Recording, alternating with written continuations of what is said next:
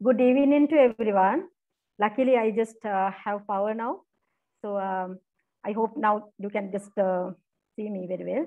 So good evening to everyone, especially to our invited speaker, Dr. Muditha Senarath-Yapa, head of John Keells Research and the Vice President of John Keells Holdings Private Limited. I think today that most of you may be having this issue, that power failure. But you know that teaching how to face for the challenges is also one of our main targets using this Inspire webinar. So let's face to this challenge and go forward. So we may have different that power failure and then interruptions, but we'll forget it and then move forward. And on behalf of the department and as the head of the Department of Chemistry, University of Peradeniya, I am pleased to welcome all of you in this evening to the 15th webinar of Inspire series conducted by our department.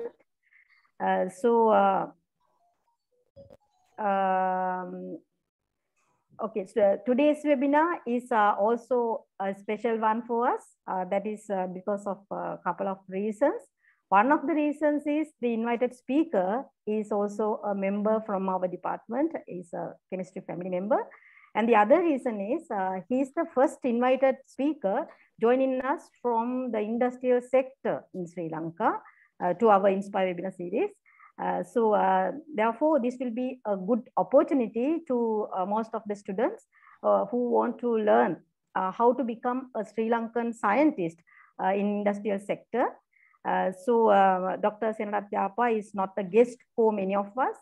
I remember I met him for the first time in 2000 in the USA and around 2010 in Sri Lanka.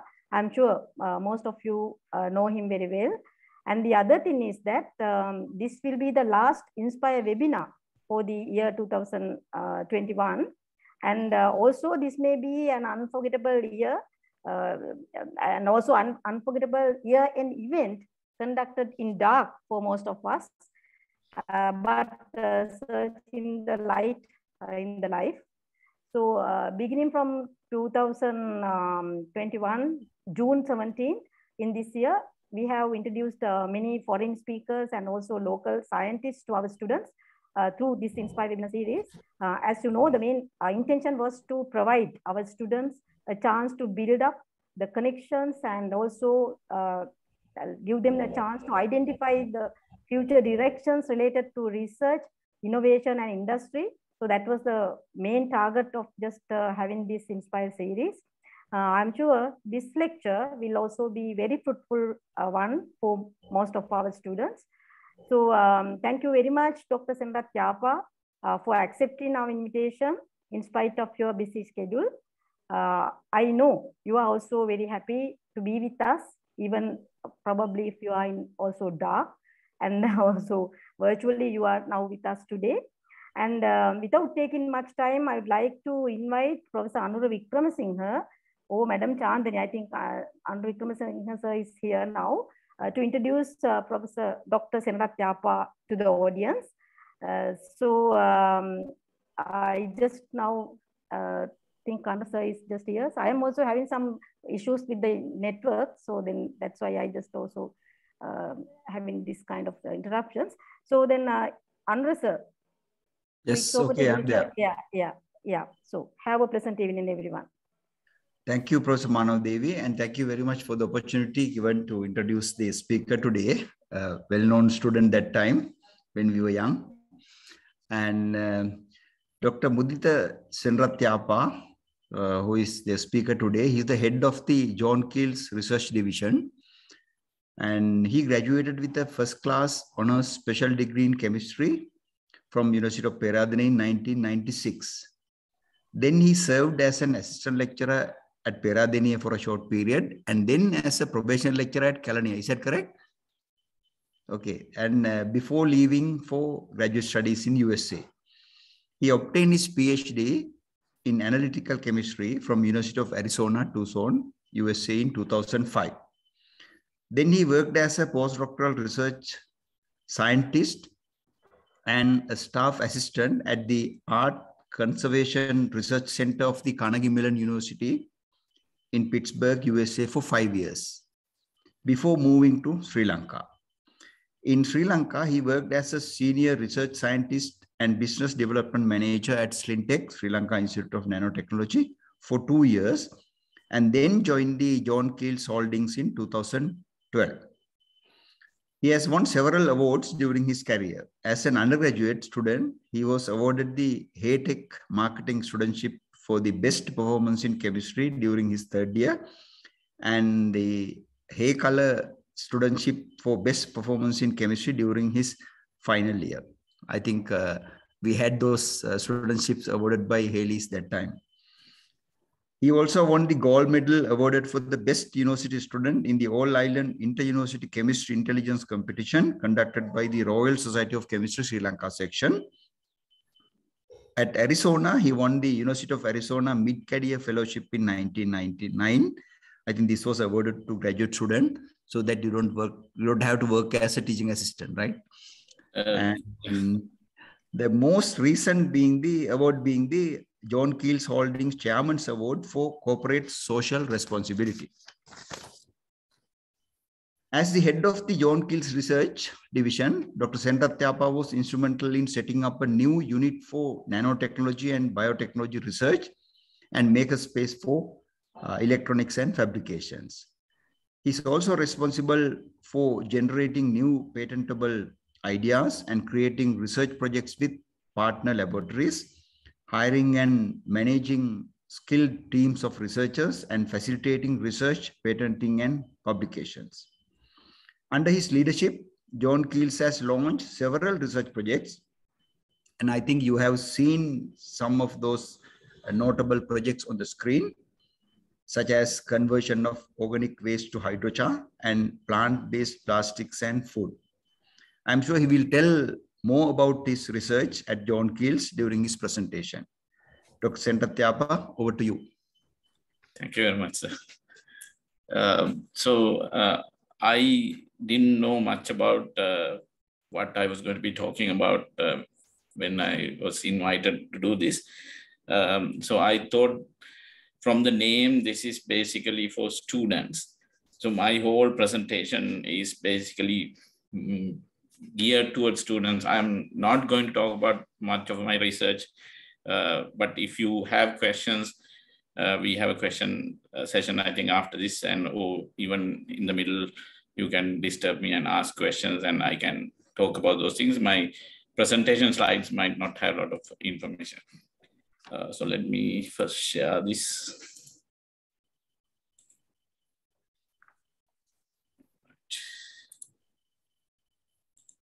Okay, can everybody see my? Yes, we can see it. Yeah. So like I said, this is mainly going to be for students, but if all the senior members feel like this is boring, I'm okay them dropping out. Okay. So before start, I want to thank everybody first before doing anything else. I want to thank Dr. Melanie for inviting me. Mainly the conversation until today was through LinkedIn. And sometimes I see the messages very late and responded, but the whole thing was organized through LinkedIn. And then Professor Manawa Devi, like she said, I met her. You still have that picture. Yeah, I do. On the day she left Detroit. Yeah, at our apartment. Yes. How nice. So I went to see my friend who is right next to me in that photo, and he took me there. I didn't know Professor Manawa Devi at that time. That is Neil Dias. Yes. Yeah. So I remember helping them pack also on the last day in US, I think. Yeah. So yes. Next photo is when Professor Anura was making a joke in our chemistry party, I think. This is our second year. This is old chemistry building there upstairs. We had the party there. And I think, I can't remember what Professor Andrew was saying, but I remember him making a joke, and you can see Professor Savitri Kumar is smiling there, and some of the other faculty members. And I also want to thank everybody who was part of every academic and non-academic member of the chemistry department from 1992 to 96. I really owe them an unpayable debt for directing me through this path.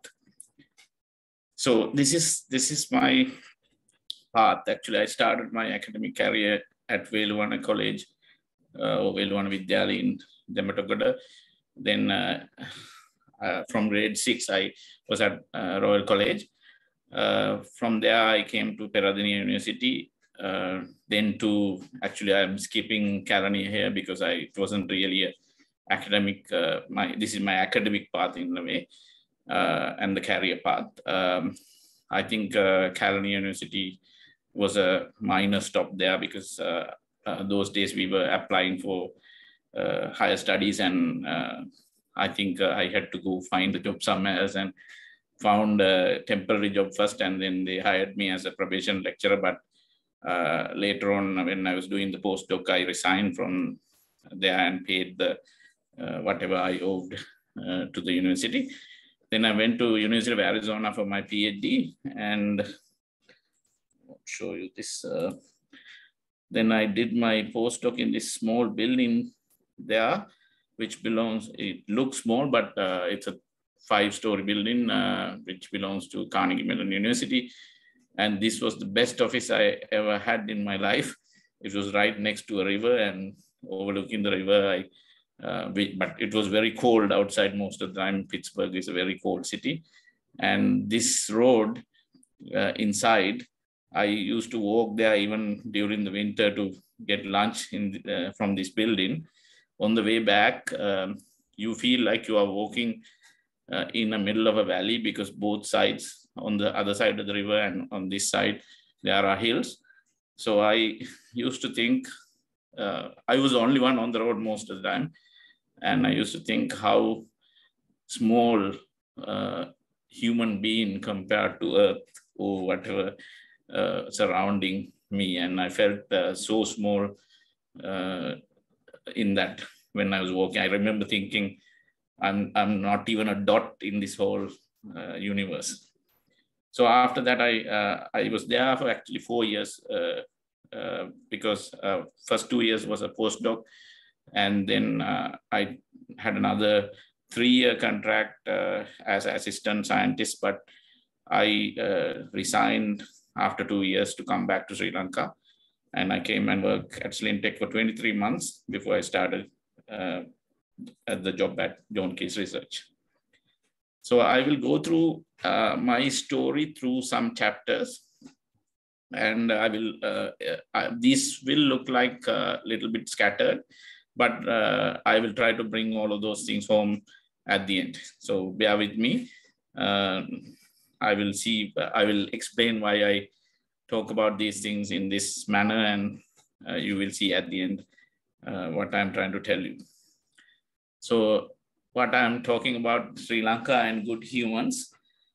So before I get there, have you ever thought of yourself why you are in science, whether you are a student or even a faculty member? This is a question I ask from anybody who come to interview with me. I ask them, why did you select science after O-level? Now, if any of you come, you might come prepared, but I know how to catch you, don't worry. So most of the time, the answers are really varied. But I remember for me, science, even when I was little, it was like a passion. I want to really learn about science. I read everything which I found those days when I was a student, and even as little student, everything was about science. So it is a passion in my life. And I also think it's a responsibility, both individual and social responsibility. I see in Sri Lankan TV stations, sometimes people who read something on Google and go and talk about like they know everything. And sometimes they go and advise politicians and things like that. These things have led to massive problems even now in the country, if you really think about it. This is sometimes when you really don't know what you're talking about, and if you can't connect the whole picture, you end up creating bigger messes than actually creating solutions. So this is a part for me to explain what I experienced. Maybe I haven't figured out all these things when I was a student, but I think with time I slowly figured those things out. And if you get here as a Sri Lankan free education, through Sri Lankan free education, I think you have an added responsibility to pay back that science to Sri Lanka. I'm not talking about the money. Yes, any thing which you learn, even though it's called free education, somebody is going to pay for it. And whether you want to pay it back or not, that's a different thing. But I think especially scientists, if you train yourself as a scientist, if you are a good scientist, you should definitely contribute somehow to the country. So as opposed to, for me, this is not a path to a job. I don't think I ever worked like that when I was in the university also. I'll talk about it in a little bit later. And also self-centered development. That's, I think, I'm not saying any of these things are bad, but that's not my motivation. So is there a case for science in Sri Lanka? So most of the time, if you have heard anybody talking about Sri Lanka, we talk about the 2,500 years of culture. Yes, it's a good thing, but we are here now. What are we going to do now? That question I have never heard anybody answering. And we talk about the strategic location. We talk about the natural beauty. Yes, this is not the only country with a strategic location. This is not the only country with a natural beauty, even though it's a very beautiful island.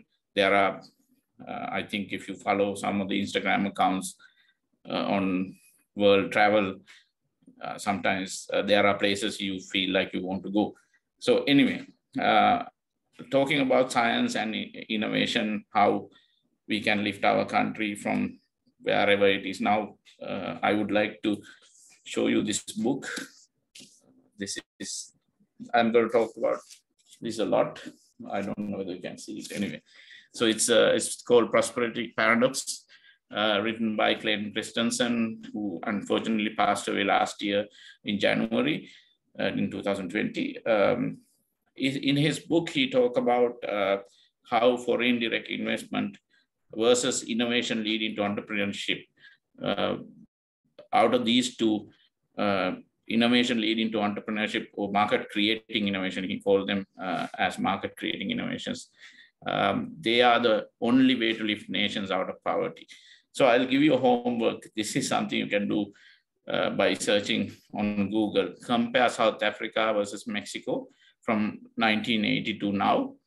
Look at how much foreign direct investment they have received, how much each country has invested in innovation.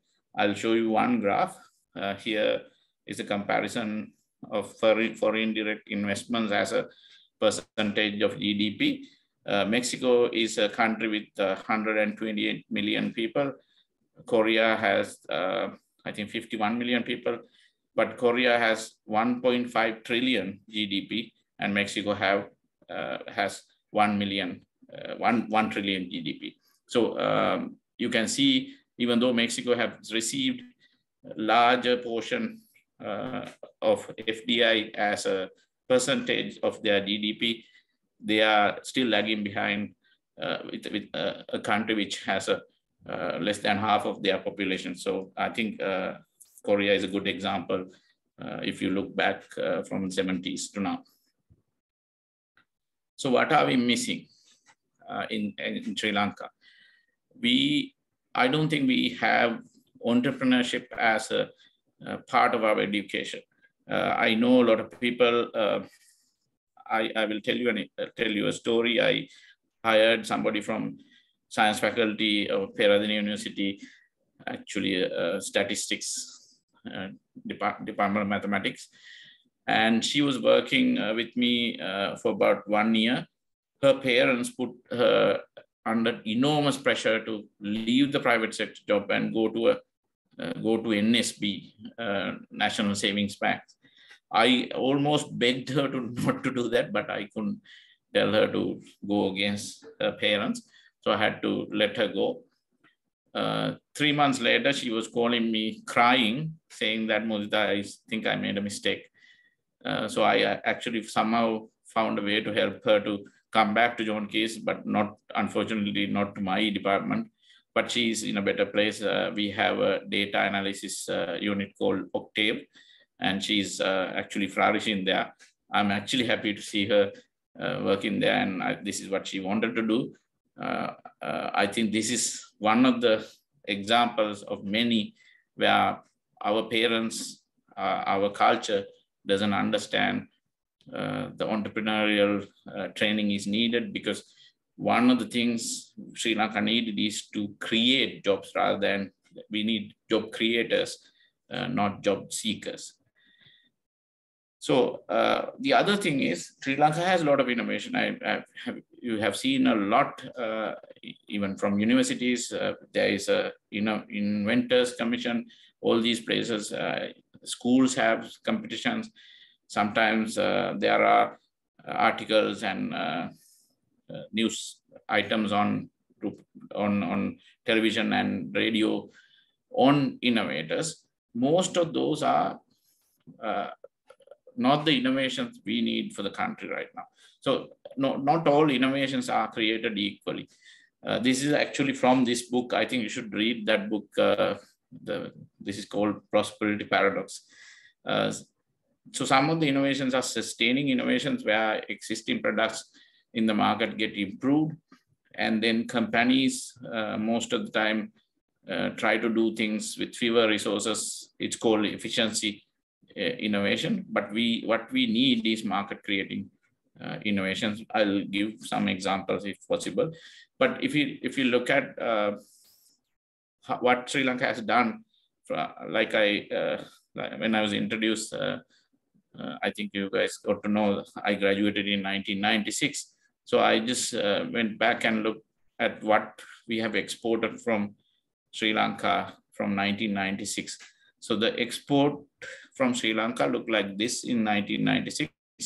Total export is about 4 billion rupees. And you can see agriculture, tea, then a lot of textile, little bit of port activity, a little bit of IT, very little 4% travel tourism, and rest of it also like that. So 10 years later, in 2006, export number doubled, but you can still see the mix of exports still almost the same. Still 4% tourism. Okay, we can blame the war, but again, a lot of textile, a little bit of tea related and other agricultural product and port activity. By 2016, there's a huge portion of travel and tourism, and the rest still stayed the same, even though the total exports double again. So every 10 years or so, total exports have doubled. Now it is, this was 2016, it was about $17 billion, but the mix of things. Do you see any high-tech export here? This is the problem, right? We have, even though in those 20 years, which I have shown here, is after I graduated, about 12 and a half years of this, I wasn't in the country, but my point is, in these 20 years, things have not, probably a lot of things have happened, but it has not impacted the export basket. So we are also missing a scientific society. I think this fact came really highlighted during this pandemic. We were promoting, okay, I don't want to insult anybody, but we were promoting pseudoscientific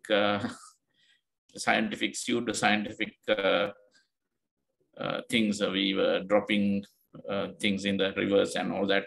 But I mean, I'm pretty sure each one of you laugh, but I don't think we did enough collectively to show the country that this is ridiculous and this is not the way to behave in a pandemic.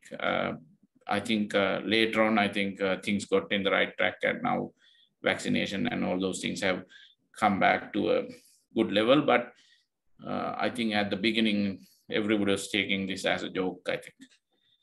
And I want to ask these three questions, which I'm not going to go into details. I feel like we don't have good humans at certain places where things could change, or that change could be impacted in the country. First question is, could someone who lost a job due to a grave violation of intellectual property at one place be part of an organization designed to create intellectual property for the country? Could a person who is not a good team player lead an organization? Could people who look away when public money is being looted be allowed to use public money? So these are things you should start asking yourselves. So next chapter of this is going to be that I'm going to tell you that I can't inspire you. Let me explain why. I graduated in when Sri Lanka won the Cricket World Cup. I can remember when when we were writing final exams, I went to the library to study and came back at 3 o'clock, had lunch, and didn't move till the World Cup was won. I was sitting on the first row of the Jayatilaka Hall to watch the whole match. I also didn't have an email address until 1997. When I was applying for universities in 1996, I used to write a letter in my handwriting and give it to Professor Namal. Professor Namal used to type it and send to different universities. And they send me the applications by mail. So I applied for graduate school using pen and paper applications. Most of my student life was spent during the third industrial revolution in a country barely getting through the second industrial revolution. To be honest, I don't know how to inspire you. Let me show you what your world is. So this is 1 minute in 2021 on the internet. There will be 5.7 million Google searches conducted in 1 minute, okay? 240,000 photos users will share on Facebook. $283,000 customers spend on Amazon. So some of these, Netflix, YouTube, Instagram, Twitter, TikTok, all these things, some of these things I haven't even heard. I don't know what Discord is. I don't know what Strava is, Venmo, all these things I don't even know. So this is 1 minute of 2021, the year we are finishing. Zoom is also here, 856 hours of meetings, webinars, or whatever in 1 minute, so all over the world. And these companies did not exist when I was graduating. So Meta, as you know, it's Facebook, WhatsApp, Messenger, Instagram. They have nearly 3 billion people attached to them. YouTube has 2.3 billion. I remember when YouTube was purchased by Google, it was, I think, early 2000, and nobody knew what it was going to be. But now it has 2.3 billion people using it. I think that is the second largest search engine. If you think that Google search is the largest, but the second largest one is YouTube. So it's still Google. So every search, everything actually creates some money for Google. Actually, that's called Alphabet. The company is Alphabet. So none of these, like all these Alphabet, Microsoft existed, but I don't think Quora, none of these were available when I was graduating. Then on the other side, there is these are Eastern companies, WeChat, QQ, TikTok. I think there should be some other, the Telegram, I don't know what Telegram is, but these are not Western companies. So it's not just Western countries. These things are appearing a lot in, and this is your world. And I will show a small video. I hope this will play.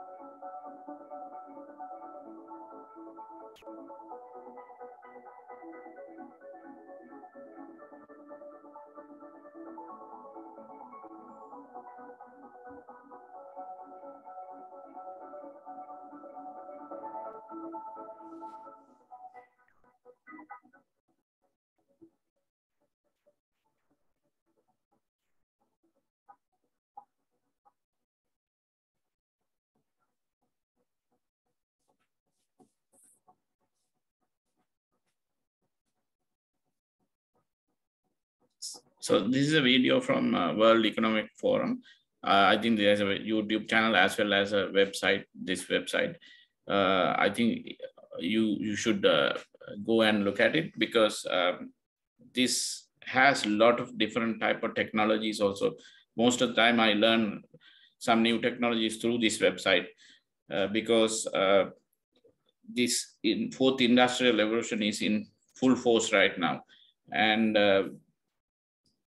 everybody is worried that this is going to create a divide between people who have and have nots, because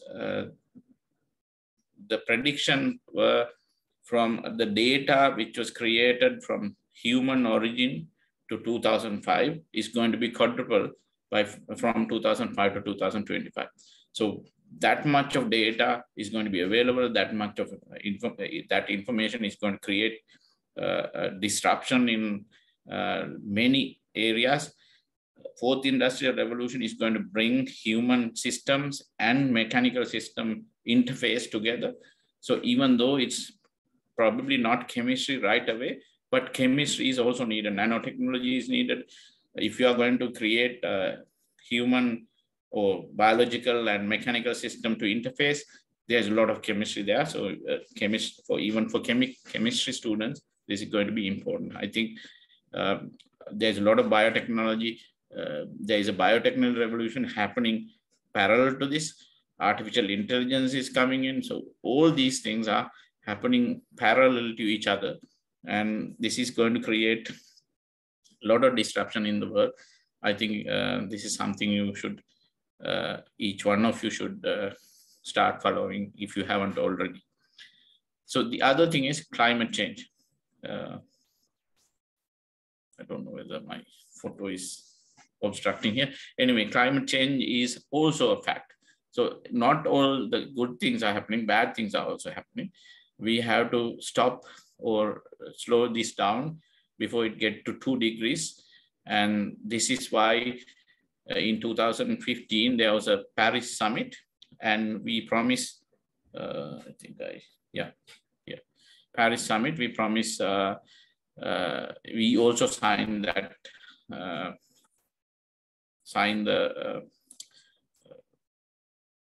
this pact, but I don't know whether we have done anything. This is the situation. This was the situation in 2014. 40% of our emissions, actually 48% of our CO2 emissions came from transport, 41% came from electricity. I don't know whether you know, but for my knowledge, I don't think we have done anything to change our transportation systems or electricity generation. I think these numbers now probably change for the worst side now. So the other thing, there are UN Sustainable Development Goals set for 2030.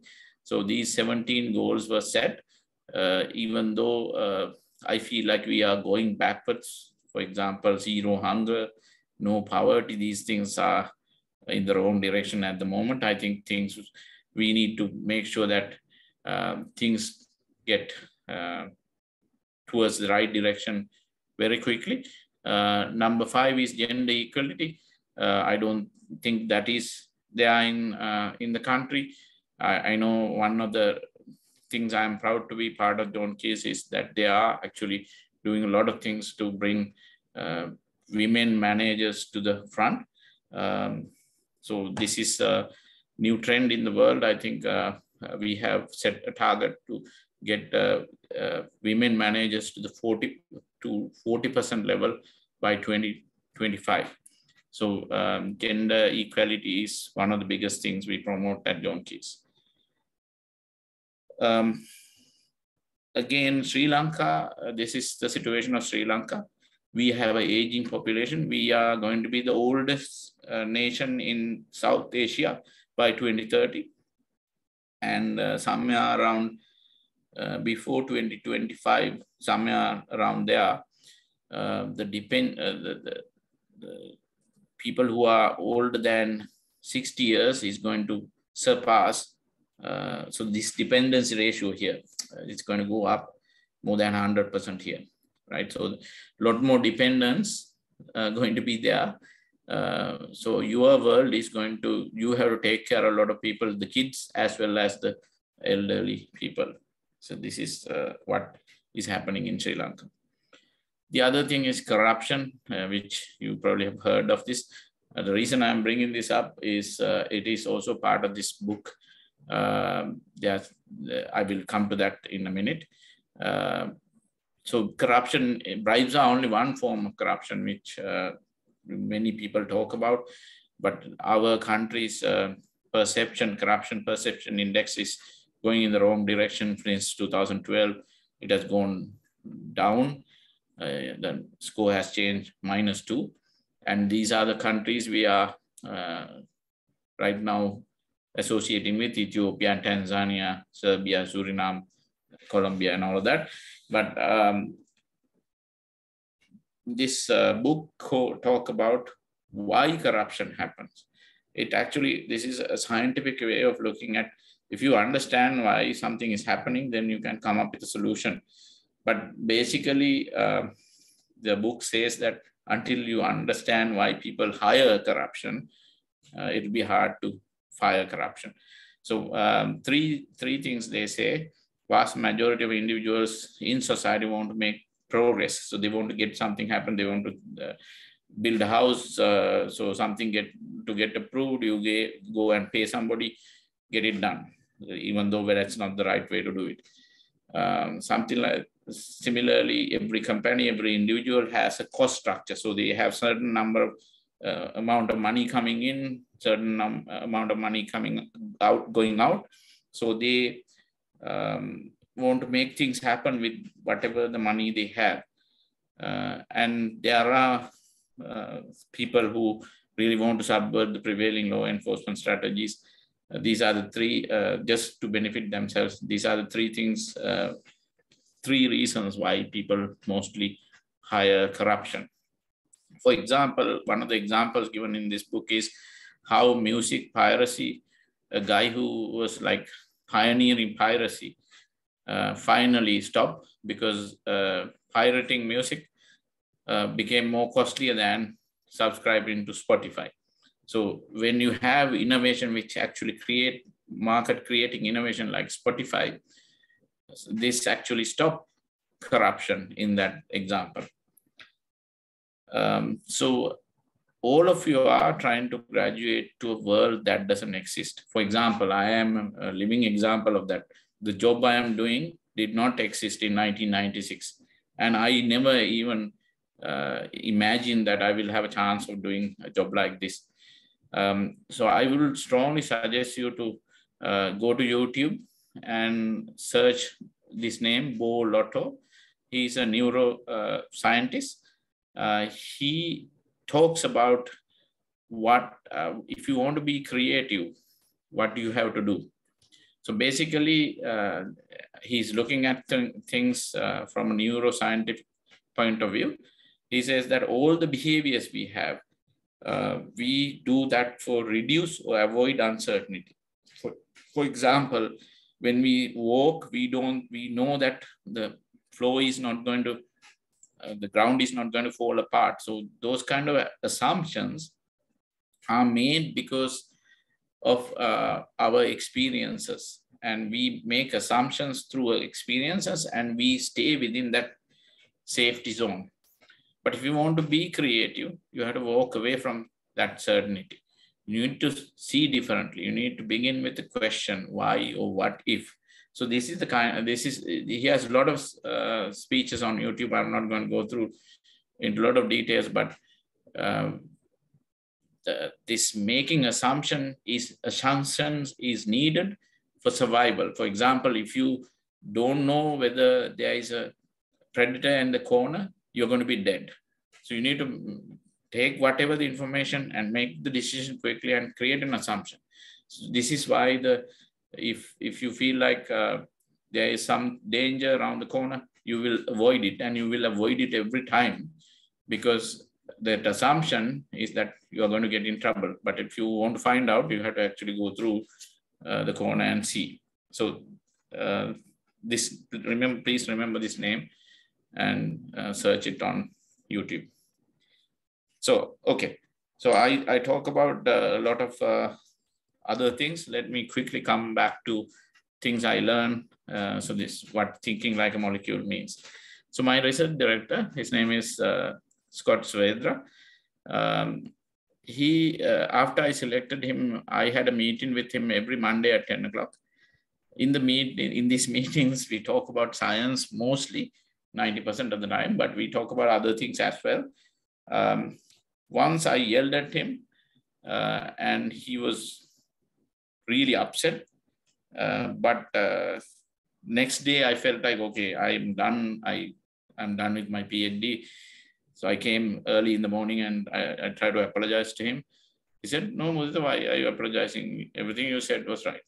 So he was that kind of a guy. And we were actually good friends by the time I left. So I'll tell you these three things he told me. He told me, Muditha, biochemists look at things as one blob reacting with another blob. You're not a biochemist. Look at it as at molecules. Look at molecules reacting with molecules. And he also told me to be myself. That was a little bit of a long story. I will skip that for the moment. And also, he told me, if you want to be a good chemist, start thinking like a molecule. So basically what it meant is you need to know your thermodynamics, your kinetics, stereochemistry, everything. You need to work in your head when you're looking at some chemistry problem. So if you're thinking about a reaction, think like a molecule, think like that molecule which undergoes that reaction. So you need to know a lot of details. It's not an easy thing to do, but it took me a while to think like that. I think at some point I figured it out. So actually, when I found myself when I was doing my postdoc at Carnegie Mellon University, my research director was Paul Whitmore, and I went and worked in Art Conservation Research Center. One of the reasons I wanted to go there was because Sri Lanka was full of art objects, but how many chemists actually get involved in conservation or any of these things? All those things are done by archaeology departments in Sri Lanka. I know they probably have some of the chemists collaborating with them, or they probably have some chemical training. But when a chemist look at things, it might be different. My research director has built a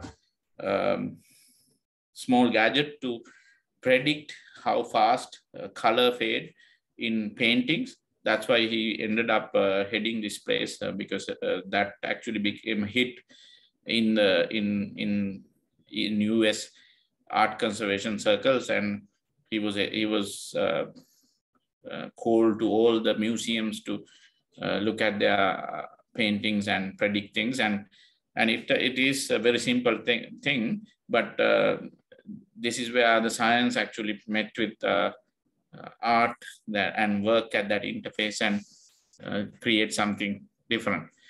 So I finally learned to think like a molecule when I was there, because we were a bunch of chemists there. Actually, there were 4 or 5 PhDs, and there were moments in the group meetings, I and Dr. Whitmore discussing things, and everybody was like just listening to us.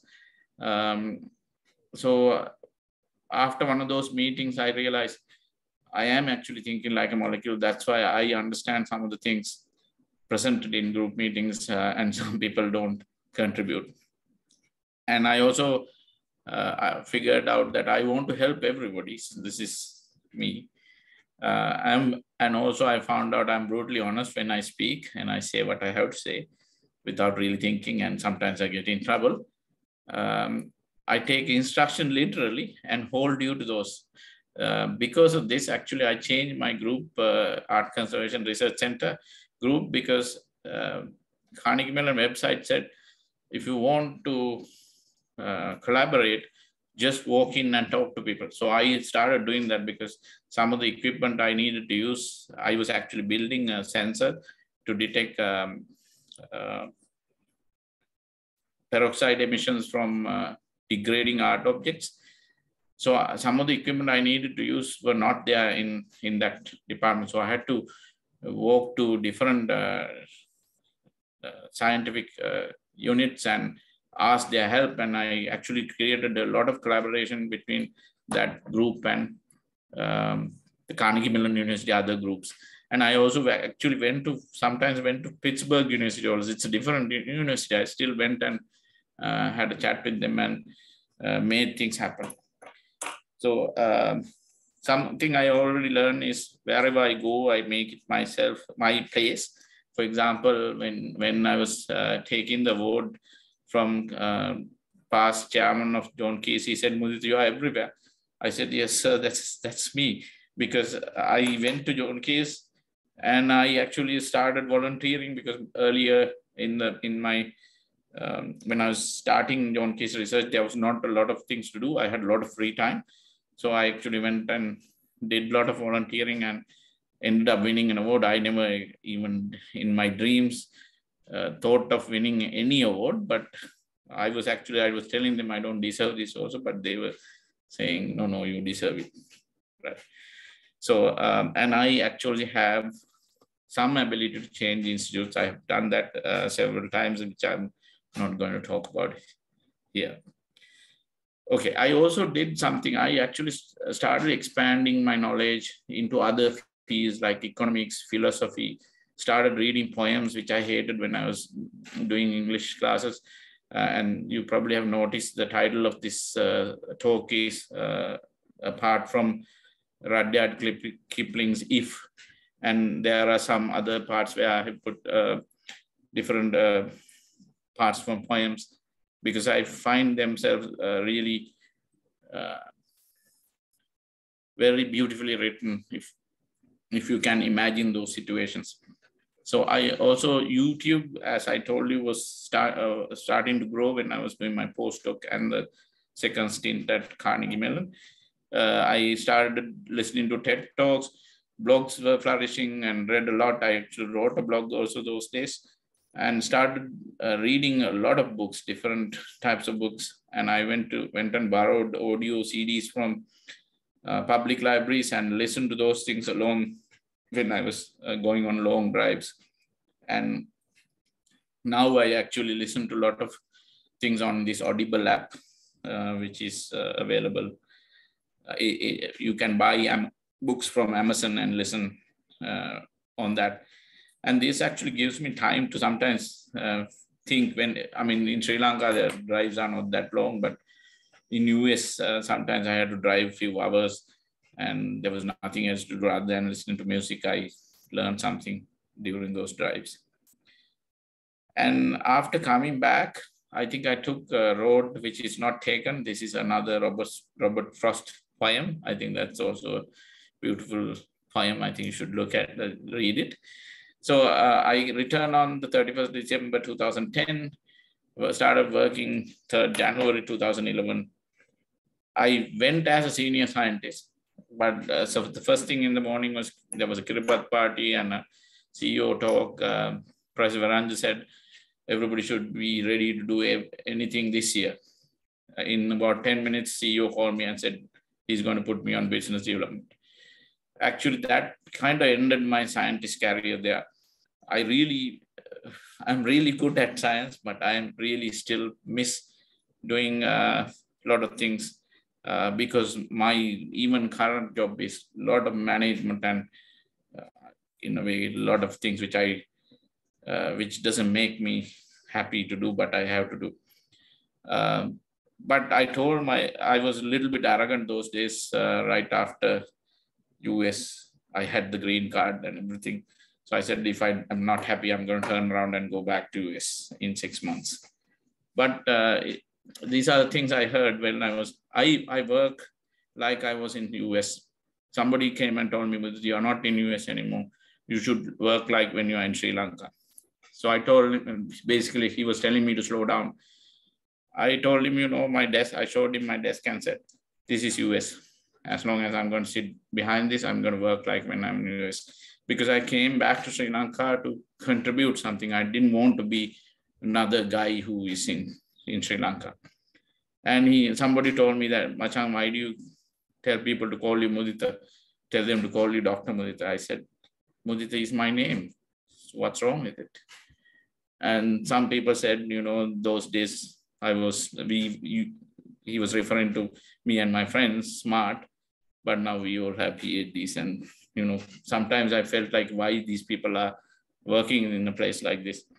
And a lot of people kept on saying, I am the expert of this project and things like that, which I didn't like. And I don't think I am an expert of anything. I know a little bit of chemistry and I always stuck to things I knew. What I learned from Slintech is that first I learned how not to do business development because I felt like people are not listening to businesses. People were trying to tell the businesses what to do, but businesses didn't want to listen to that. They had other issues. So really, with time, I really started listening to them, and actually, I was able to make things start. Like I brought in some businesses which to Slintech as a business development manager. My job is to bring different businesses to come and work with Slintech, which I was able to achieve because I started listening. And I also realized many experts appear and ruin things, which I'm going to talk about it. If you want to really know, I'll tell the details. And also I learned this, what is in that book, corruption is beyond bribes. I learned if they are sometimes. And also some leaders tolerate wrong things because I don't know why they do that. Sometimes I know they see wrong things and they tolerated those things when I was at Slintech. So I don't think I was really happy when I was leaving Slintech. But I actually went to a happier place. So this is what I achieved. The best one I achieved at Slintech is to take titanium dioxide, ilmenite or titanium dioxide project out of the lab to a pilot plant. Making this happen took a lot of my time. I used to start talking to the person at Laugh's side. Like when I was getting into the car to drive home, sometimes I go home, sit on my bed and still talk to him. For hours, I used to use my phone and talk to him and finally made it happen. So before signing the agreement, chief innovation officer, then was Professor Gahan. He asked me to increase the yield of the 36% to 60% in a month. So I haven't done this science. This was not my area, but I read for 3 weeks in a row. I only slept about 2.5 hours a day, and finally figured out how to do it and hired scientists, and I actually pushed it beyond 80%. And the management, I brought the two management into last boardroom to shake hands. Until then, they didn't know what was going on. I had every little dotted and I dotted and T's crossed by the time they reached the boardroom. Unfortunately for the TI2 plant, I left Slintec after 6+ months after signing to start JKR. One of the reasons is also it was becoming unpleasant to work with one of the person who was there at Slintec. I really didn't want to. Actually, by the time I left, even though I worked that hard, CEO had to reprimand me for something also. That day I handed him the resignation to go to JKH. So I think the public of Sri Lanka should ask why there is no TI2 plant in Sri Lanka yet from Slintec. For JKR, I think I used everything I learned from grade 1 to up to this point to build this place. It wasn't easy. But from JKH, I learned how to be a good leader. I actually received a training from National University of Singapore. Not only me, there were like 30 of us in that training. And it actually made really good impact on almost everybody who attended that workshop. It was a 6-month-long workshop, and we had to do a project for another industry within John Keells also. And John Keells Holdings is a very process-oriented company. And I also learned how to build processes for JKR.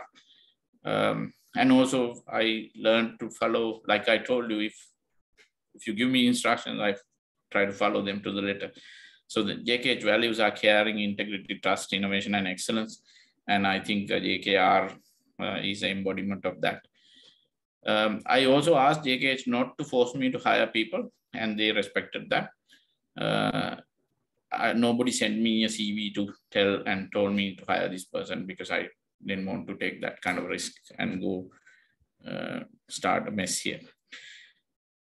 So we grew from an office, just an office, to a lab, to a larger lab by now. If you visit to Nano Park in Homagam, please do stop by. We have a nice office and a nice lab now. We just moved in November, and there will be some photos which will appear probably in a month or so. We are working on our website also. These things will start to come up soon. What processes took me time to develop? It took me a lot of time to develop how to get a diverse set of people. I have engineers, I have scientists, I have material scientists, I have chemists, I once had a physicist, and also software engineer also there for a while, electronic engineers. So these are diverse set of people, and they are training. Some are from Peradeniya, some are from Moratu, some are from Colombo University, some overseas training. So all these different type of people, I figured it took me a while to figure out how to bring them and work together as a one unit. So I realized setting a common goal and empowering them on different tasks actually made that happen. Also, how to generate commercially viable, innovative ideas as a group. So we have this something called pitch day. It's like a randomly selected 4 people in a team. Then 4 teams basically present ideas. I select a winner and give them a cake. So basically it's a game, but there are a lot of really good ideas has come out of it, because those ideas has to be commercially viable as well as innovative, and they do a really good job. And how to keep a team in uncertain times. This is something I'm struggling with. A lot of people are trying to apply for higher studies. Some people are trying to look for jobs overseas. I think current times has to change very quickly. Otherwise, I will lose part of my team soon. Is this a cakewalk? No, it wasn't. I and my team work really hard, and we also have fun. I tell my team to make JKR their happy place. Whatever the problems they have, they can leave them outside the door, come in, be happy inside, go. This is actually has increased the productivity of the team. I've never seen anybody sad inside, because if that happened, we notice, and that doesn't happen. Also, I have 3 rules. I tell them to work, to produce work, which is about 45 hours worth work in a week.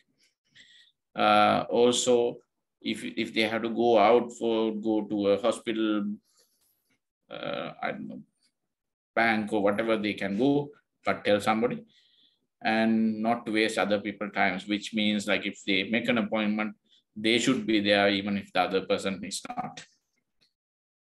And finally, I want you, all of you, to, this is mainly for students, read, listen, watch, gather knowledge, try to be a T-shaped person. T-shaped means that you know a lot of things, and you also need to know few things deeper. So be a T-shaped person. Try to be yourself, hold yourself to high morals. Follow your dream, but figure out what you want to do, because sometimes everything look like fun, but you need to know what you can do as well as what you want to do. Don't live someone else's dream. If you stop thinking about yourself, giving yourself priority, no one will. Walk orthogonally, challenge the status quo. If you want to change things in the country, it's easy to give up and go and live a good life somewhere else. But if you really want to change the country, you have to challenge the status quo. Walk away from safety, challenge yourself, be creative, and try to create jobs. Only you can tell what the future holds for you. So thank you very much. This is a picture in our lab, one of the walls. This was created by my team. They say this is our DNA in a way. So you can see how we work. All right, thank you very much. That was a very motivational and exciting talk, Dr. Muditha. Thank you very much for sharing your knowledge and life experience with us. It was very informative and conveyed a big message. So even though you said that you can't inspire and you don't know how to inspire people, you really did. So with that, we can move on to the question and answer session. So the audience, if you have any questions or any comments regarding today's Inspire session, I request you to unmute yourselves and direct them to Dr. Muditha. Please do ask questions. I like people who ask questions.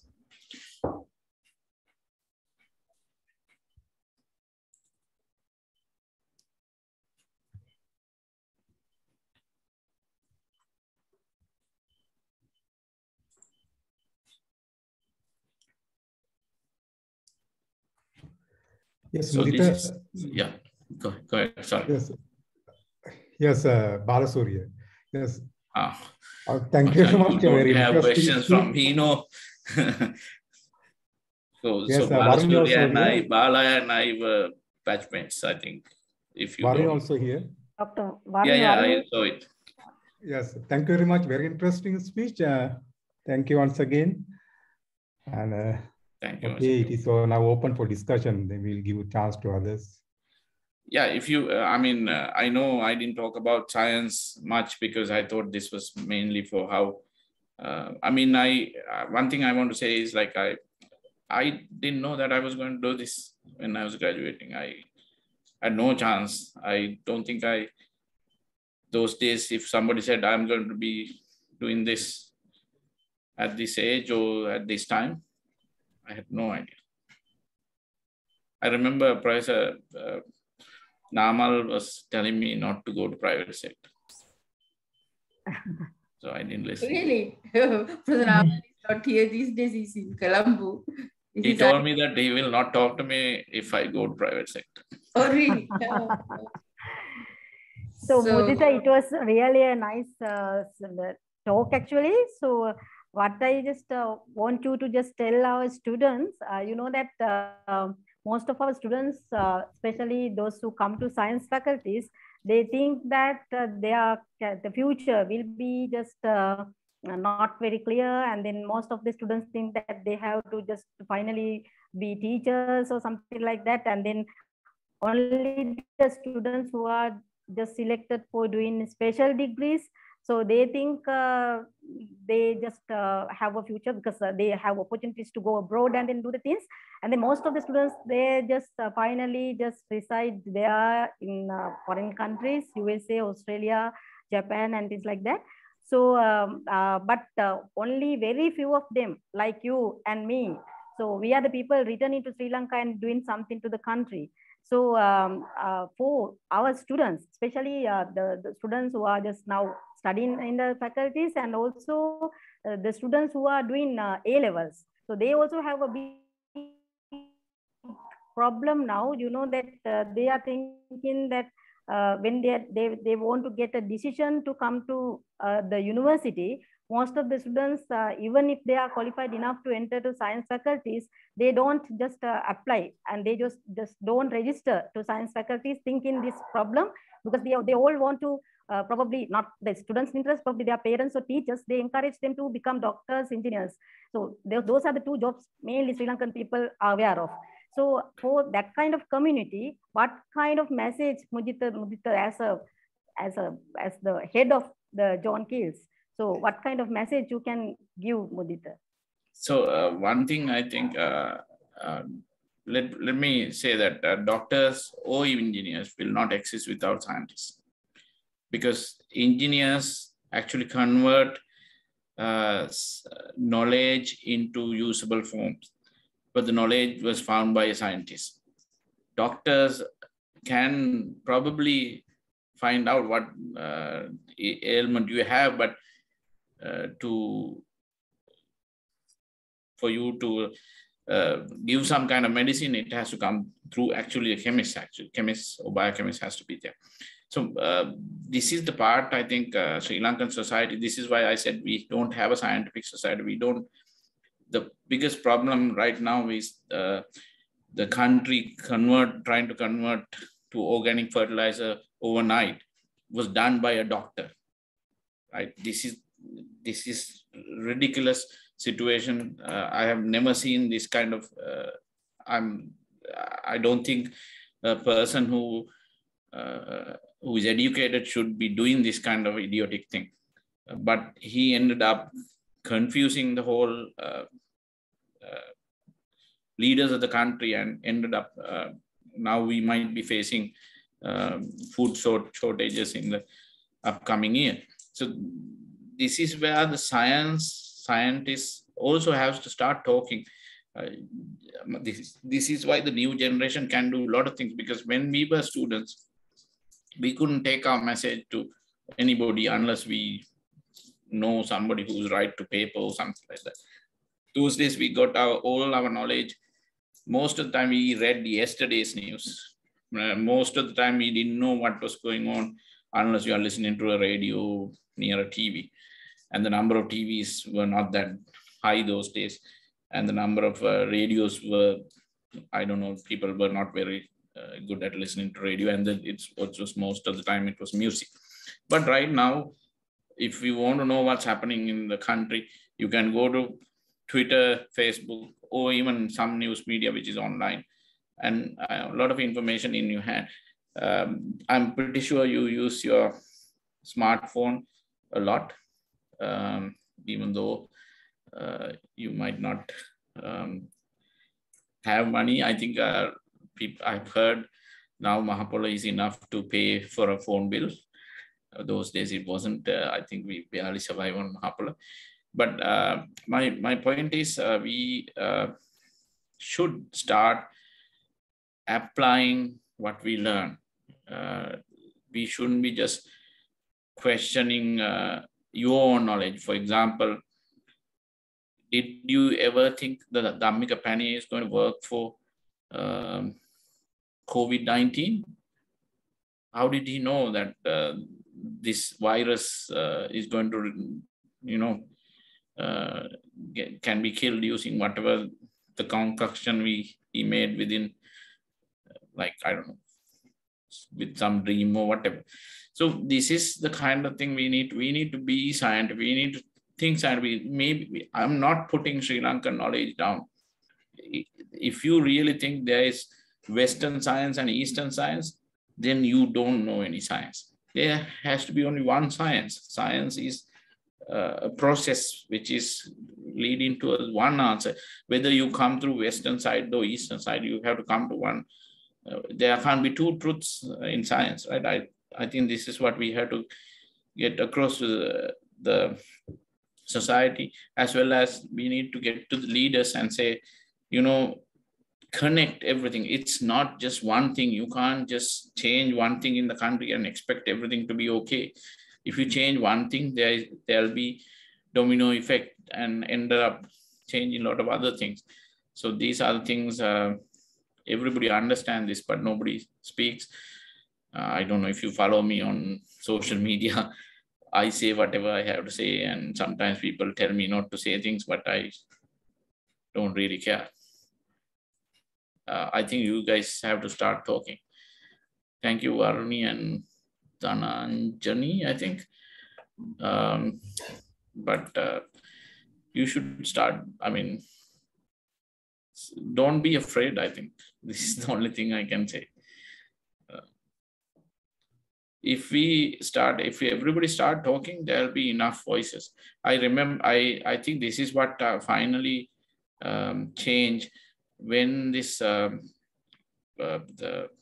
organic fertilizer debacle happened in April. Not many people talk, but with 3-4 months gone, I think last month, the month before, there were a lot of agriculture people started talking, and there's a lot of voice and noise in the country. Finally, the government has to change because not every, when nobody talks, there's only one opinion. If whether they write it right or wrong, there's one opinion. Opinions matter. This is a democracy. We should talk. We should discuss things. It's not to put somebody down. It's just to, I think we should let ideas to, collide and finally find the right truth. Yeah, I strongly believe there is only one right path.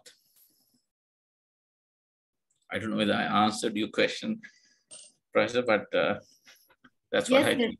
Yeah. And also one thing I noticed, there are a lot of females in science faculties now. I think this problem happens at O level. If you go and look at the data, up to that point, the population is 50-50. For A level, it becomes about 60-40. And then for universities, it's like 66-34.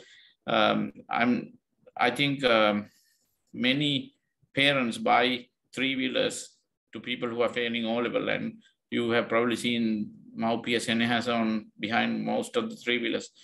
I think we are killing our country's talent just because they fail one exam, or just because they fail once, or they want to start earning money. That's probably not the best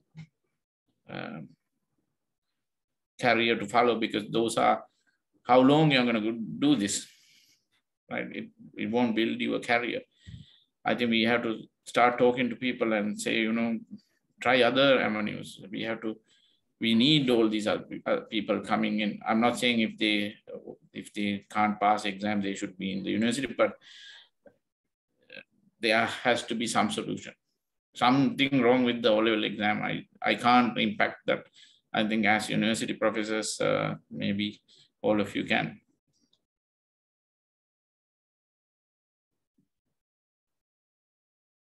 If you have any, yeah. Yeah, please do ask questions. I wonder, maybe I didn't say anything worthwhile, even though you said, Melanie. Not. So you can also use Zoom's chat option if you have any questions or comments. This is the problem. Okay, if you don't want to speak in English, speak in Sinhala. Yes, I still understand Sinhala. Dr. Muditha, good to see you here on this platform. And yes, after a long time, I guess, seeing you. This is normal? Yes, I am. Yes.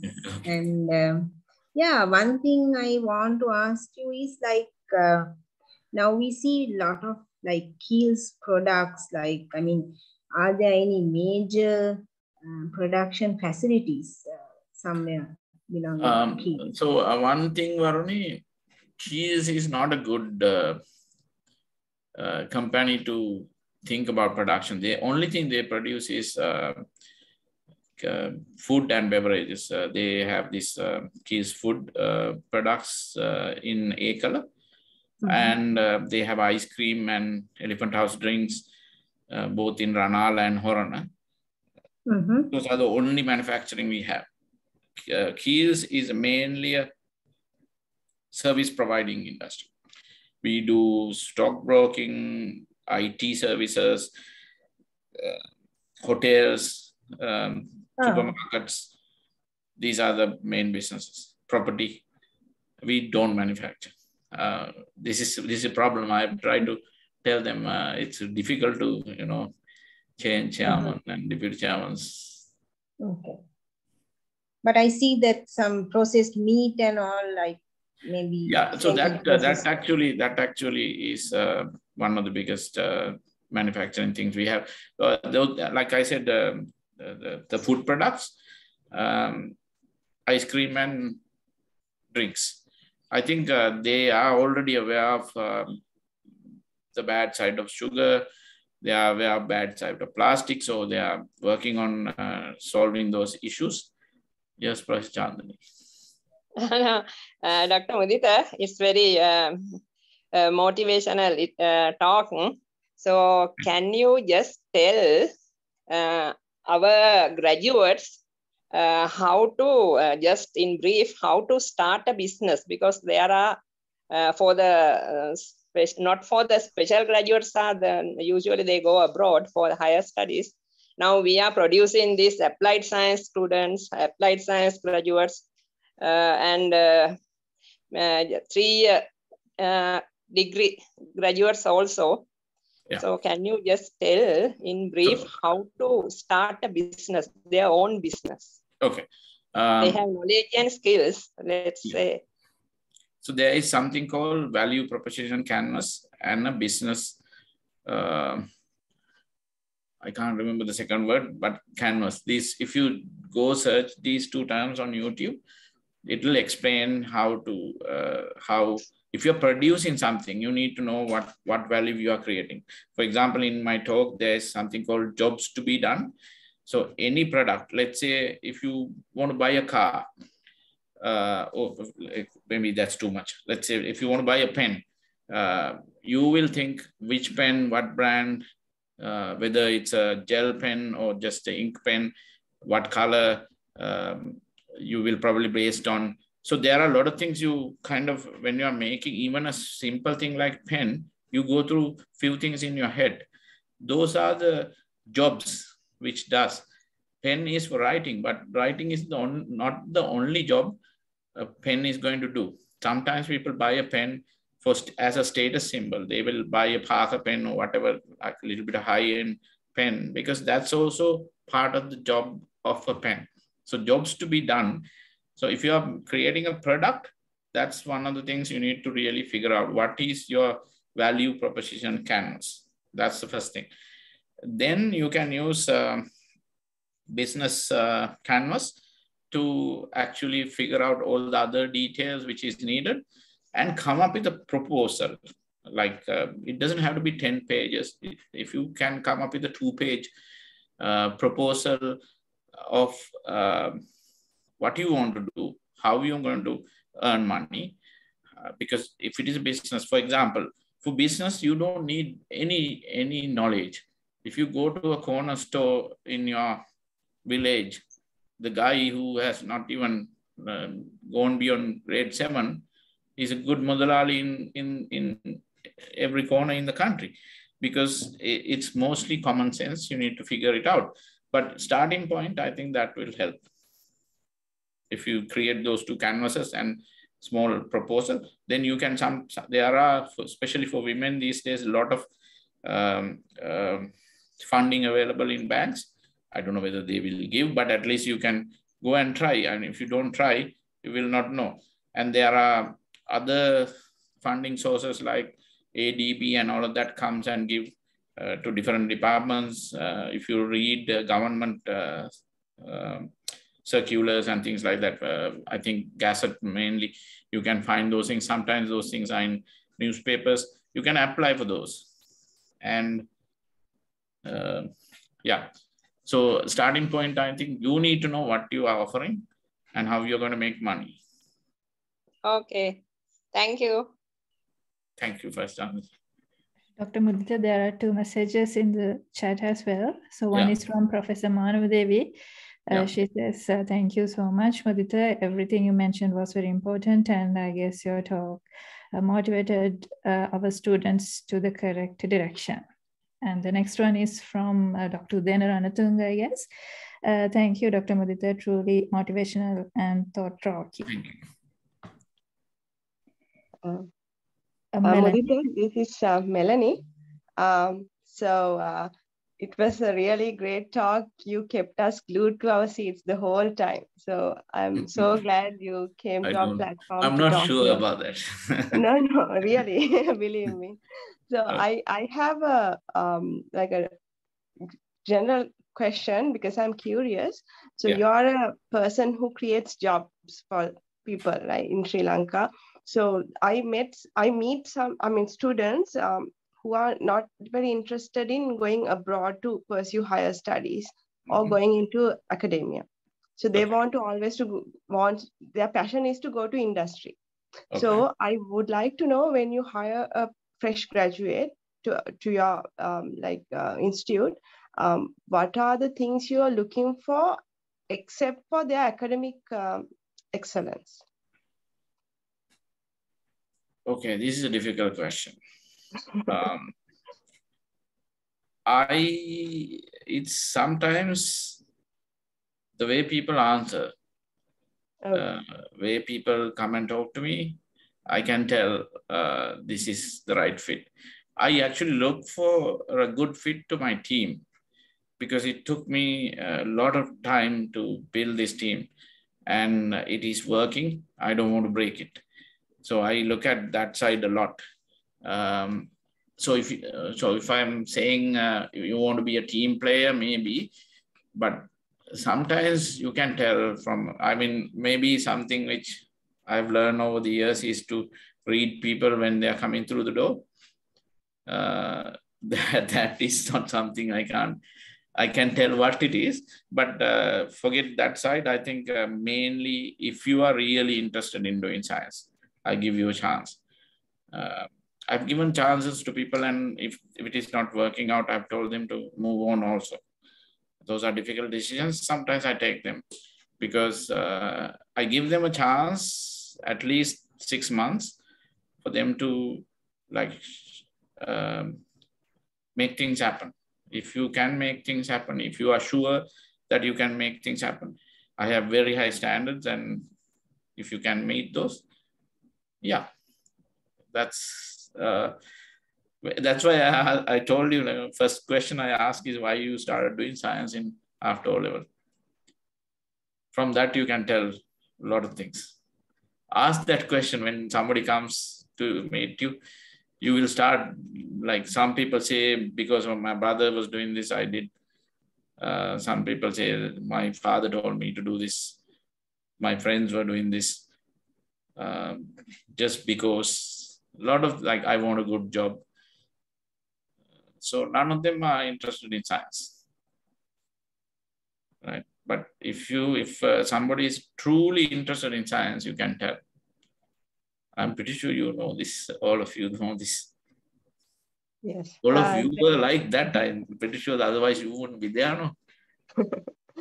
Yes. So yeah, that is very interesting to know that from your side of the story when you hire. Like, usually, actually, I got a CV from a first-class engineer, chemical engineer, and he has finished all 4 parts of CIMA, and he was starting a law degree.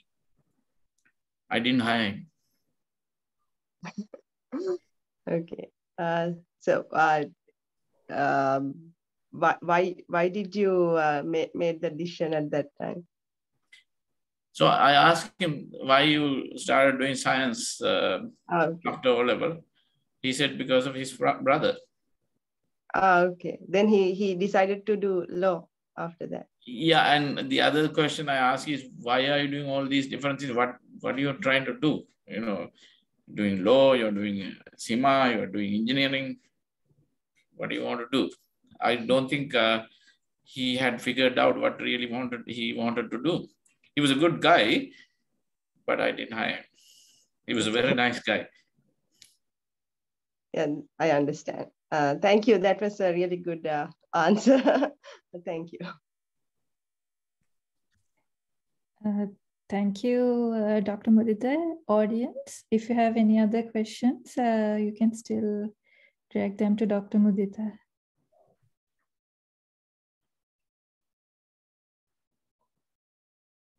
Seems like we have taken all the questions and comments.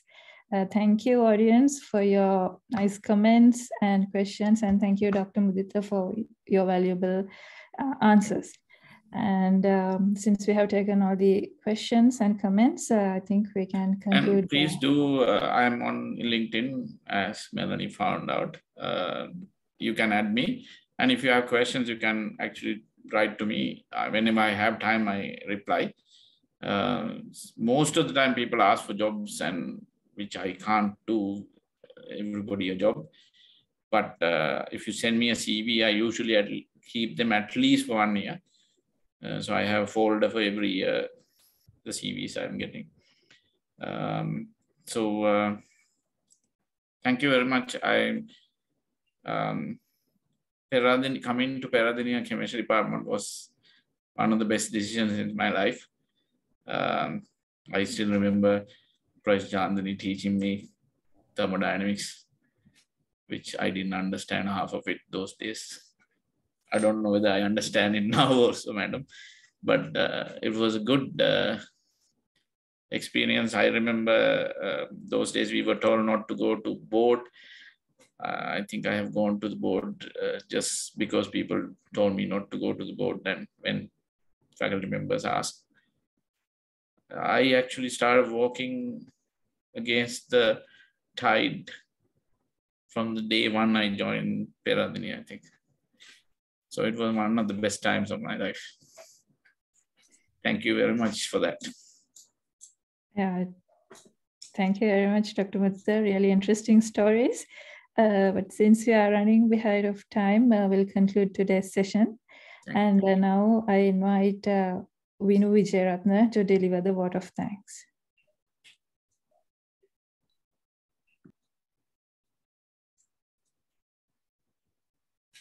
On behalf of the organizing committee of the Inspire webinar series, I'd like to thank our guest speaker, Dr. Muditha Senarath-Yapa, for acceding to our request and gracing us with his presence today.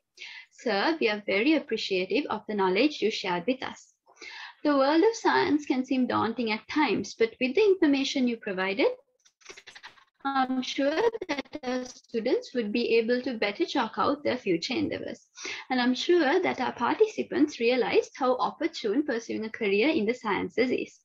The amount of participants today is indicative of how productive this session has been. Let me take this opportunity to thank Professor Anura Wickramasinghe for hosting today's webinar. I also wish to express my gratitude to Professor Manavadevi Ganahenage, the head of the Department of Chemistry, for her continual guidance. I'd like to thank everyone who took part in today's webinar. Thank you for your cooperation, and I hope you found today's session informative. Let me take this opportunity to thank our guest speaker once again. And before winding up, I'd like to invite all of you to our next webinar. This would be titled Liquid Metal Chemistry for the Synthesis of Functional Nanomaterials and Catalysis. It would be on 6th January at 5 p.m. and our guest speaker would be Dr. Torben Dienecker. Thank you for your active participation and I wish you all a pleasant evening. I'd like to invite our guest speaker, Dr. Senarath-Yapa, to join the Meet the Speaker event using the other Zoom link provided. Thank you. Thank you.